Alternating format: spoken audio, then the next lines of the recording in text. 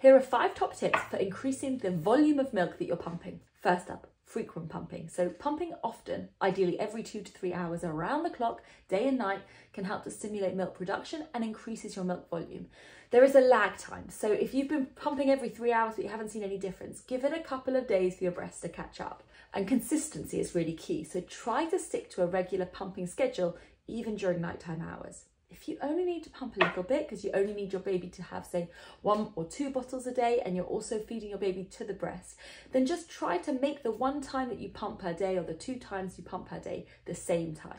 Pump both of your breasts. So double pumping or pumping from both breasts simultaneously can be more effective at emptying the breasts, but it also signals the body to produce more milk.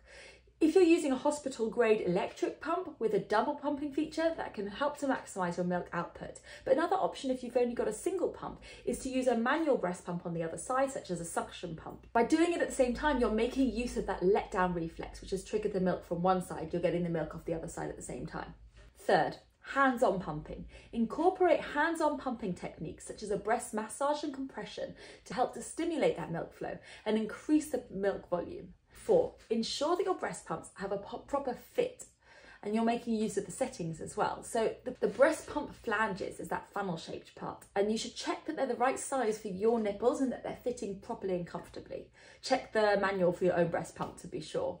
You can also adjust the pump settings to your comfort level. Start with a low suction strength and you can gradually increase as you need to mimic a baby's suction. But remember, just going up to the maximum suction doesn't necessarily increase the amount of volume you obtain, because actually too much suction can close off the ducts.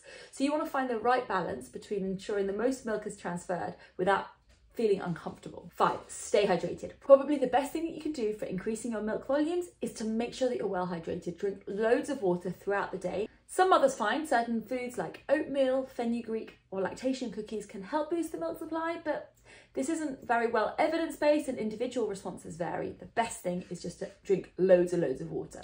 Now let me know if there's any other tips that you found to increase your milk volumes.